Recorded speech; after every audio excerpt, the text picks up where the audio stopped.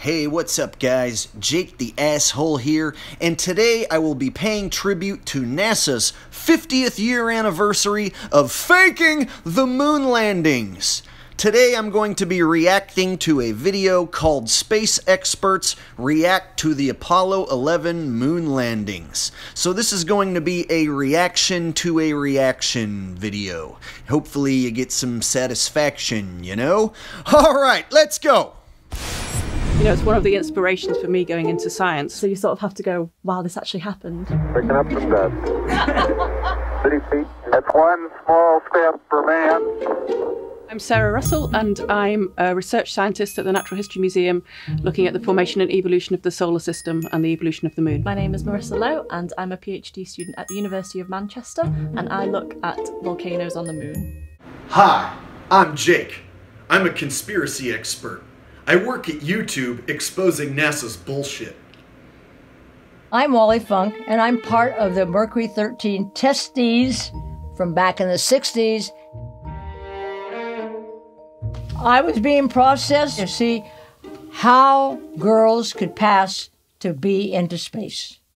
Wait, let me get this straight. You were being processed to see how girls could pass to be into space?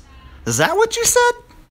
I was being processed to see how girls could pass to be into space. Oh, okay, well that makes perfect sense. Please, Mrs. Funk, tell us about how you were processed. NASA said, you're doing great, you've passed all the tests, but we can't take you because you don't have an engineering degree. So even though you need an engineering degree, apparently, to join the NASA team, and you did not have an engineering degree, yet you chose to go along and do all the testing in order to join the NASA team so that you could then have no chance of being chosen at the end once they discovered you did not have the proper prerequisite. That makes perfect sense, Mrs. Funk. Please continue. I do remember seeing the liftoff and the going around in the atmosphere and the landing.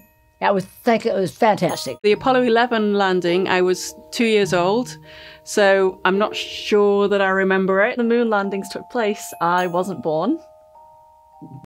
Wow, that's a pretty impressive batch of space experts there, don't you think? You got an old lady who saw the moon landings on a black and white television screen.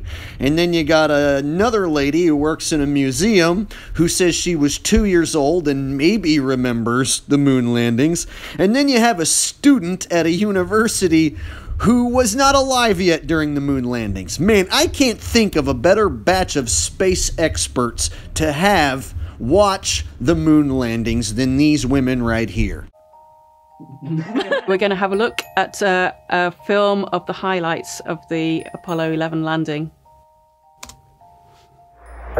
He's being told what to do when they're coming down for a landing. It's just like when I'm coming in for an airplane landing. And you can see they're just sort of landing onto an area with absolutely no craters. Okay, I can't say whether it's intentional or not, but Homegirl is definitely throwing up some double 666 symbols. Again, can't prove whether it's intentional, but it is worth noting. See, they're just sort of landing onto an area with absolutely no craters. You can see the dust starting to come up now, so it's actually really hard to see anything on the surface. Wait. What did you just say about dust? The dust starting to come up now, so it's actually really hard to see anything on the surface. So her exact words were, the dust is starting to come up now, so it's actually really hard to see anything on the surface. So as you can imagine, a lunar module weighing about 10,000 pounds should have ejected a whole lot of moon dust when it landed, and it definitely should have left a pretty big blast crater as it landed. And the so-called space expert, while watching the video, claims she saw dust and that hardly anything could be seen on the surface because of the dust. So how come when we look at all the NASA photos, All the photos of the lunar module are perfectly clean. There's no dust that settled anywhere on the lunar module at all. In fact, you can even zoom in on the boots of the lunar module and see for yourself there's not a speck of dust that settled on the boots of the lunar module. So if she saw dust on the video, and if you can imagine a 10,000-pound lunar module should most definitely eject some dust when it lands and leave a blast crater, you have to ask yourself when you look at the pictures, where is the dust? Where is the blast crater? It simply doesn't exist. And what's even more strange is astronauts who weigh a whole lot less than lunar modules, they seem to make perfect footprints when they walk around on the moon, yet the modules don't leave any boot prints or blast craters. I wonder what the NASA fanboys' answer is to that one. The Eagle has landed. Eagle's landed. Classic line, Eagle has landed. We copy you on the ground. Amazing. Must be such an emotional moment. It's just Houston, incredible. Mail radio check. Touchdown! Woo!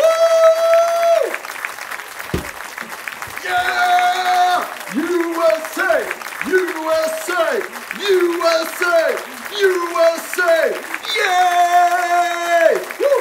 Very, very fine-grained as you get close to it. It's almost like a powder. So this is really interesting. He's describing what the surface is like here. So this would have been the first time that someone had seen what the lunar regolith is like. So the lunar regolith is like the soil that's on top of the surface of the moon. And it actually turned out to be super powdery. And actually the powder got everywhere, got all over their suits. Yeah, that's the second time you've brought up dust, but in all the Apollo 11 photos I go back and look at, the lunar module is clean, there's no dust on it at all, and all the astronauts seem to be wearing nice, clean, white spacesuits. So can you please point to the dust that got everywhere? Because I see a clean white astronaut suit and a clean lunar module boot in the same picture. They've got the flag up now, and you can see the stars and stripes on the lunar surface. I know when they left, the flag actually fell down. 40 feet out, I'd be main pace might be. Now they're just experimenting of different ways to walk around the moon. But this may be a function of the suit. So I know they experimented with jumping around and walking around. And by experiment, you mean attach the astronauts to wires and shoot the whole thing in a studio, right? I mean, look at the astronaut here on the ground. Is he fighting moon gravity, or is he attached to wires?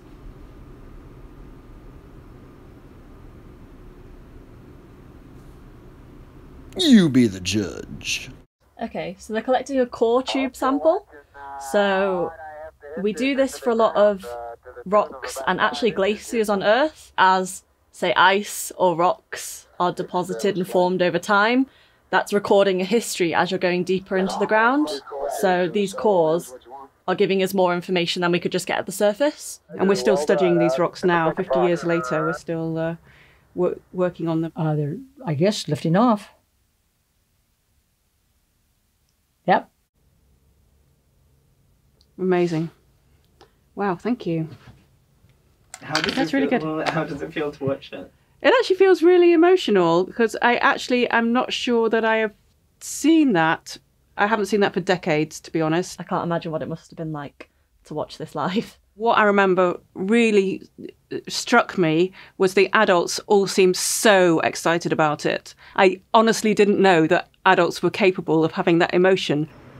Well, I personally thought it was the stupidest bullshit I've ever seen. It was fake as hell, and it sucked balls. I would rather chop my own dick off than have to watch that again. There's no comparison. They were going into space by rocketry. They were just kind of ahead of their time, but they were doing what they needed to do to get into space and to get to the moon. I knew all the tests that those guys had to go through because I beat them on many, many of the tests, the physical and the mental tests. You can't jump from there to the Apollo. You have to learn to fly. You have to learn to fly jets. and you have to understand how the gravity works. So you just don't jump in there and go up there.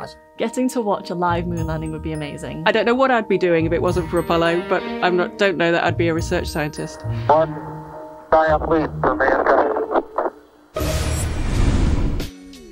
Opinions are like assholes. Everyone's got one, and this has been just another opinion from Jake the Asshole. Please like, share, and subscribe, but before you go, make sure to arm yourself with the best damn shirt you could possibly wear, with the coolest hoodie you could ever slip over your dome. This design has been tested and is guaranteed to blow minds and wake people up as you walk down the street. Do not cheat yourself out of wearing the best possible clothing design ever designed in the history of the world. It is available on teespring.com and in the link in the description and on the link on the screen. Order now!